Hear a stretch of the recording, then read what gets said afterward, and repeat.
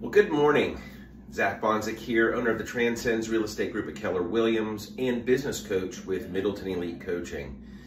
Today's August 29th, 2022, and we just got some fresh numbers out for our local market here in the Lake Norman area. Now, I'd like to share some statistics with you because there's a lot of news out there that lots of people are consuming. Oftentimes, it's more hyperbolic to get you emotional and get you sort of wrapped up in the moment. However, one of the reasons we're in your life, meaning real estate professionals, or we're here to look at the numbers on a hyper-local level. We're here to break down the numbers for specific markets to help you make more informed decisions. And so I'm going to talk about Lake Norman in North Carolina today because that's the place that I live and I work and I play, and it's the place that I've chosen to be a local real estate expert in. And so what I'd like to do is just run you through a handful of numbers today so that you can make better real estate decisions if you've considered buying a home or even selling your home and moving up, moving laterally, or even moving out of the area. And so let's kind of dive in a little bit. But before we get started, if you want, I can be found on Facebook at TRANSCENZ Group, TRANSCENZ Group. And I can also be found on Instagram at Zack Sells, LKN. And I'd love for you to follow me if you'd like to keep up with the local Lake Norman real estate market. All right, so let's kind of dive in here. The graph that I'm showing here is a couple of things I'd like to point out. The first thing is the market is changing, and it's changing in a way that's actually both beneficial to sellers and it's beneficial to buyers. And so the first graph that I'm showing here is actually a representation of how many new listings have come on in the market in the top 5 areas in the Lake Norman area. And so those include Lake Norman waterfront, which is the entire lake. It includes Mooresville, 28115 zip code, Mooresville, 28117 zip code, Davidson and Cornelius, and Huntersville. Okay, so what we're going to look at here is comparing starting in May, because we got about 4 months here in order to establish some trending. So in May, we saw that a lot of the market was kind of saturated. If you'll remember, if you were in the market at that time, very few listings, lots of buyers in the market, very frustrating to find the home that you like, and even more frustrating when you couldn't actually get the deal that you wanted because there was another 15 or 20 or even 30 people outbidding, going well over asking price, high due diligence fees, just a really chaotic situation.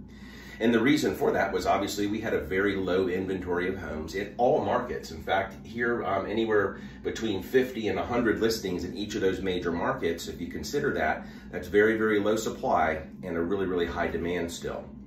Now, as we move across into June, we see inventory increasing, and then July inventory in every category spikes, most notably in the Huntersville market. And then of course things begin to level off, but they're still very, very high. And so the point we try to make with this chart is that there's a lot more inventory available to the market. And so if you were somebody that might have been frustrated back in May or even June because there was not enough homes to choose from and decided to put your house hunting ambitions on hold, guys, there's a lot more homes on the market, and we can see that in the numbers, and the numbers never lie, and that's one of the reasons I love talking about these things.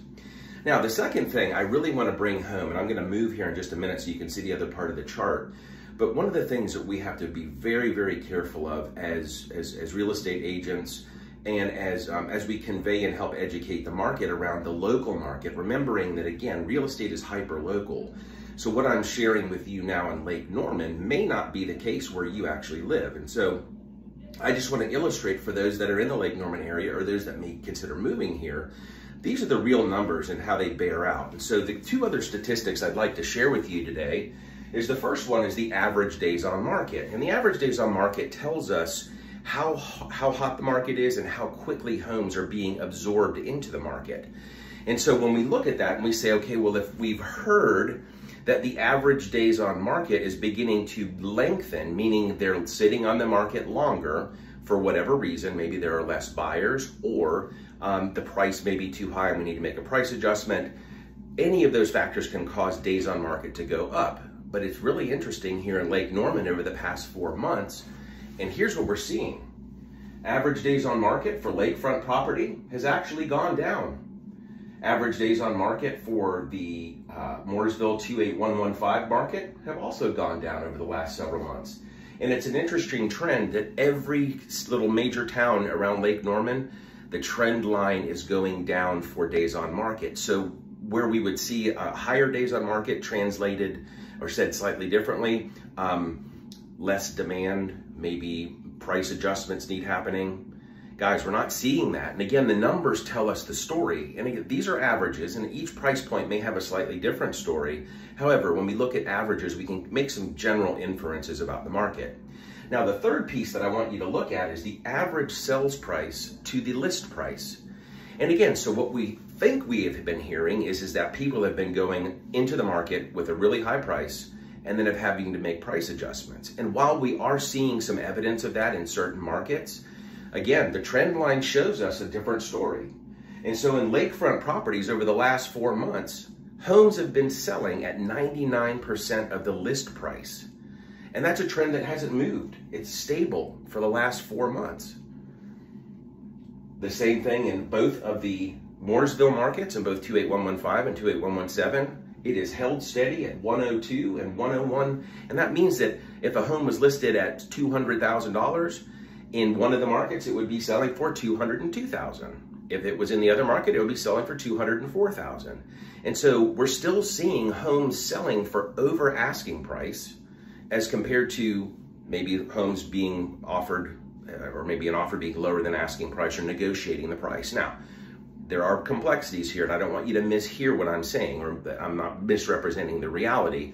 We are starting to see a bit of a softening there. And again, you're going to have to count on your local real estate agent who is really focused on the market that you're interested in to help you make sense of what the best way to proceed with an offer might be. But again, wrapping it up, Davidson and Cornelius, both still at 101% of sales price to list price.